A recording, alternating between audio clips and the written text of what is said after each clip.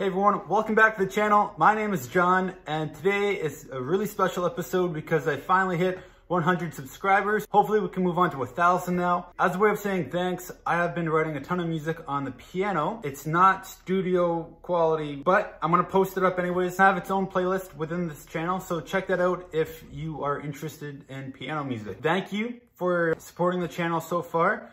Today, I just want to show you an update on how things are going. I've been working away on the frame and kind of a little bit everywhere, so let's take a look. I hope you enjoy. In the previous episode, we kind of tore apart the whole front end, and now we're kind of getting into the nitty-gritty, actually repairing the frame. My goal by the end of this episode is to have the frame completely fixed from about here, maybe a little bit farther back, all the way to the front where the horns go, where the bumper mounts to. What that means is all the crappy metal cut out, all the new metal welded in, then everything POR 15 covered so it won't rust as easily in the future. So here's the front of the frame. A world's difference from how it looked before. If you haven't seen it, here's the cutaway that I did from the frame, and that's gonna be pretty much how this side is gonna be done. I had to do a ton of work to this front part over here, but it's all done, even the bottom side, ready to go. I think I kind of picked the most complicated part of the frame to start off with. So I got the two front leaf springs installed temporarily, but all the bolts are lining up. I also was able to get the front bumper on and get all of that figured out as well. Now I'm working on the next part, which is where those shock mounts bolt up to. And then on the bottom part of this frame is where the sway bar bracket would normally go. So here's another look at where that shock mount would go. And then if we just look right here, that part is where that sway bar would mount up to the frame. So on the other side, it's completely gone. And I know what you're thinking, like, this frame is really awful. Every 6 inches, there's a giant hole in it. Right now, yeah, that is true. But after this hole, there's a good part of the frame that goes probably all the way back to like about this part. And then on this side, it actually goes all the way to there. And then there's a hole. And on the other side, the hole is like right there. But once all that is done, and the frame is pretty much in good shape again. Now, because the new suspension I'm putting on is a 4-inch lift, that means that my sway bar linkage is gonna be too short. So I'm cutting them. I'm gonna sleeve them with a metal tube, and I'm gonna make sway bar disconnects. Hopefully that's not too expensive, but that way I have options down the road. Yeah, I'm basically refabricating the entire sway bar system, trying to keep as much of the old stuff as I can, but making sure that it is strong enough. So as much as I want to start working on that next foot of the frame, where those mounts go, I ran out of metal for the frame, so I have a new sheet of that coming in. I'm gonna turn my energy to the aqua pump. I'm gonna be tearing apart the whole front end of the engine, getting it ready for that water pump to go in. The water pump is kind of like the heart of the cooling system. Without that, you can have a new radiator, new fans, new everything, and it won't matter if your pump's not working. Now is the perfect time to swap that out. So I know from the very heart of my cooling system to all the other components, everything's gonna be new and it's gonna work great. Another thing I'm gonna do today is loosening all of these and getting all the hoses ready for all the new stuff that's gonna come in.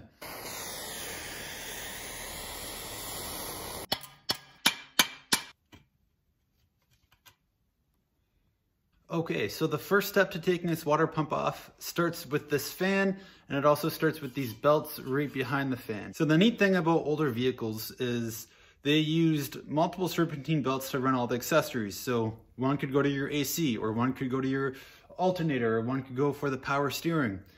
Newer vehicles have one larger belt that more often than not just covers everything. In order to replace the water pump, first I gotta remove all those belts. Now, it's actually pretty easy to remove them. Belts are serviceable and they don't last forever. Engineers designed this whole front end where all you have to do is move a couple bolts and they just come right out. So the first one is gonna be right here. Once I loosen this whole piece can swing back and forth, tightening and loosening the belt. For the second belt, we have to look all the way over here to where the alternator is. So you could tell right away that all of this stuff on the cover was one of the old belts. However, the same principles with that power steering apply down here. So right now there's this bolt, and all I need to do is just loosen it.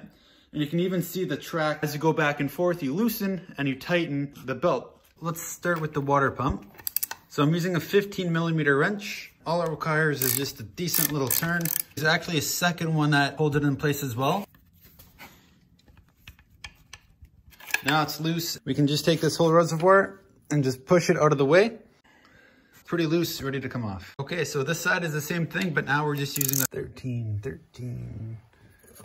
There we go.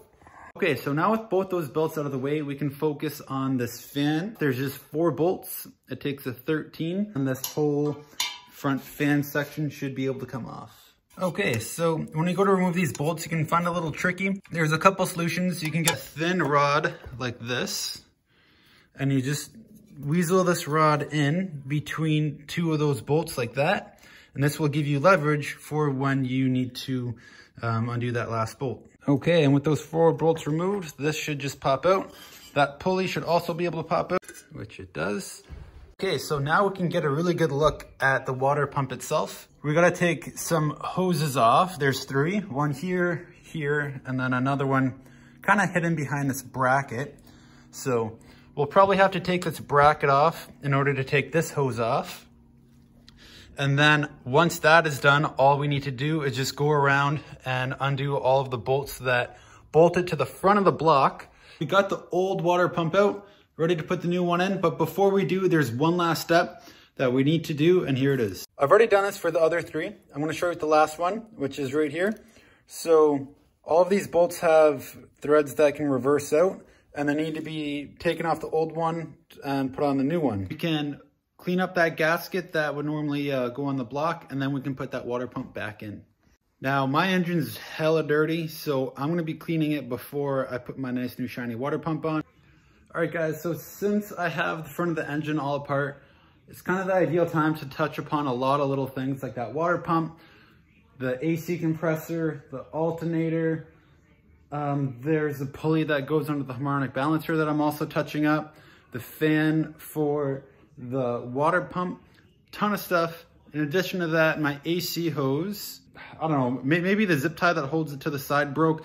This definitely tapped the exhaust.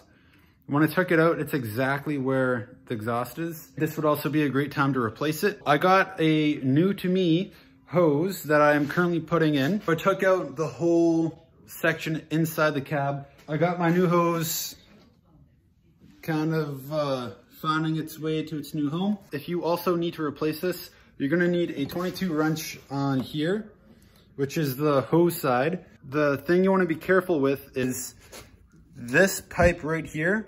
If you don't hold this nut down with something, then you're just gonna twist this pipe and it's gonna break.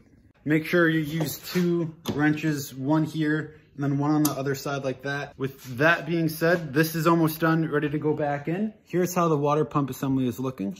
So out of all of them, 6 of them broke off, and I've just slowly been screwing them out and then retapping those threads.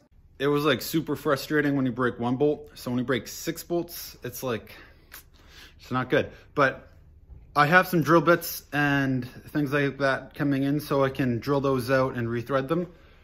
All the drill bits I had got broken from before and I forgot to replace them, so now I ordered a new set. Okay, so one of the big things about working on a car is waiting for parts, bolts, and all the little things that you kind of need to make things work, as well as tools. So that has been my main hurdle that I've been trying to get over. As a result, I've kind of been working on a little bit of everything. Okay, so those drill bits came in and I started to work on all those broken bolts that were on the timing chain cover, and the worst possible thing happened. Unfortunately, I cracked the housing for my timing chain cover. That was the end of working that day. So I wanted to point out is I kind of already addressed the water pump and that whole issue, but I never really talked about the oil pump or the fuel pump.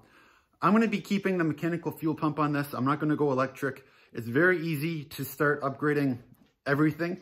Like I am gonna try and get a HEI or HIE or whatever distributor so I can get rid of the point system to make it a little bit more reliable. Anyways, I'm also going to be upgrading to a new fuel pump. I'm going to be keeping the oil pump just how it is. I decided that this was going to be an opportune time to work on those wheel well inserts. The passenger side one, I could have fixed it. It just wasn't worth the time or effort. So I put that on my parts list. Same with the battery tray. Those two parts kind of go together. I ended up I got a new, to me, timing chain cover. I got a wheel well insert for the passenger side, a battery tray cover. I got a whole fender. And the whole reason behind that is I kind of had to wait for a bunch of stuff to come in. So I started looking at what I had a little bit closer. And I had about an inch of Bondo holding my fenders together, which isn't ideal. It makes me think maybe this thing was in an accident that was not reported or something. Either way, I started getting parts. Fenders are really hard to come by. I still need one for the driver's side, so hopefully I can find one of those. But in the meanwhile, my sheet of metal for the frame came in. So I worked away really hard on the entire frame. Forgot to record any of it, but that's okay. I'm gonna show you what I've done right now. And yeah, it's a bit different from when you last saw it. So the first thing you'll probably notice is, yeah, the axle is back in. A big part of the suspension and lift kit's already on. My shocks are on. I fixed both sides of the frame where the shock towers bolt onto. Here's a closer look at the actual frame and how I just kind of bolted that back in. This part here is all new metal, very strong. I haven't fixed the bottom part of the frame yet. I wanted to get my sway bar lined up. At the time, I thought that is where the mounts go for the sway bar, but it's where the bump stops go. Here's a closer look at my sway bar quick disconnect links. I am gonna try and get new bushings for them because they are a bit walled out, but they turned out great. I spent, I think, $50. I have my front axle. I wanna clean it up a bit, put new brakes on it, switch out the diff fluid. I got to take off that pitman arm and put the drop down pitman arm in. My steering stabilizer, which is that right there, needs to come out, and the new one needs to go in as well. I got my drop down pitman arm installed. I had to get a new joint because when I cut the old one off, I ended up slightly damaging the joint that it goes into. So I figured I'd add that to the parts list when I went to go get stuff. Now to clean everything up, including the front axle, because there's a lot of surface rust built up, I went through about 4 of these pads, and that included the front axle, the front grille support, this fender, which is for the driver's side, then parts of the frame that I cleaned up as well. The new wheel well insert that the battery goes onto, it looks a bit rough, but the metal is like pristine. So all I have to do is just clean that up a little bit. Here's the battery tray that I was able to get as well. I'm gonna just cut a little piece of metal that will work to hold it down. And here's my new timing chain cover. Now, these can get pretty expensive to buy them new. The cheaper ones that are new, there was a lot of issues I found with the distributor lining up correctly. So I made sure I didn't get one of those. And then to get one that had good reviews that, hey, it actually fits properly, they're like 600 bucks. Whenever I can, I try to get used OEM parts because you know they're gonna fit, and as long as you kind of do your homework and you know what to look out for, you can make sure the part is good. And it's also a lot cheaper, which is when you need a lot of parts, it's the way to go. Now here's my track bar. The only reason it's not installed is because I had a bushing that was just very bad. When I went to go get a bunch of parts, I also brought this because they had a press. I was able to press out that bad bushing. I have a new one coming in as well. So once that comes in, it can go on. I can clean this up and it can be installed. For the front end, there's a couple things I still need to do. I have my drop down brake lines that need to go in. This track bar is the second thing. And then the third major thing is getting the brackets on the frame for the sway bar. So my goal at the beginning of the video was to get the frame done from the bumper to where I said, like where the leaf spring goes into the frame. I'm gonna switch that goal. I got more accomplished. I still have to POR 15 the frame. It makes most sense to do that once I have the brackets welded in place for the sway bar. I've also spent a lot of time physically cleaning a lot of things. And the reason for that is I'm not planning on selling this Jeep. I'm planning on keeping it and working on it in the future. The worst thing about working on a Jeep is when you get like dirt in your eye or something like under your fingernail. And when it is clean and you can work on it and your hands don't instantly get filthy, it is gonna be more welcoming to work on it, and you're gonna enjoy the work more, and it just looks better at the end. So now on camera, it might look like the paint matches, but in person it is very different. The paint on the car is a custom color without a paint code. The paint that I'm painting everything does have a paint code, which is right here. It's the metallic red from a CJ7, I believe. It is a Jeep color. It's a little bit different than an OEM Grand Wagoneer color. It's gonna make it unique. Also, if there's ever any damage in the future, heaven forbid, it won't be a pain in the butt trying to fix it because I can actually match the paint. So here's just a little extra bit of goodies that I wanted to show you. I got 4 wheel caps and then 2 turn signals. I know, they look great. The trick to it is this. Goo gun. I found it worked best with a sponge that had a soft side and then a rough side. Doing little circular motions turned out really well. Then I did a 2-step polish process. So this was the first one, and the second one is right here.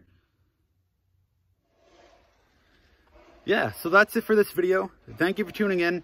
In the next episode, what we'll be looking at is getting those wheel wells on, the fenders on, the front on, the grill on, hopefully the hood back on, and then that way the whole front third of the whole Jeep has been done all the way down to the frame. Thanks for tuning in.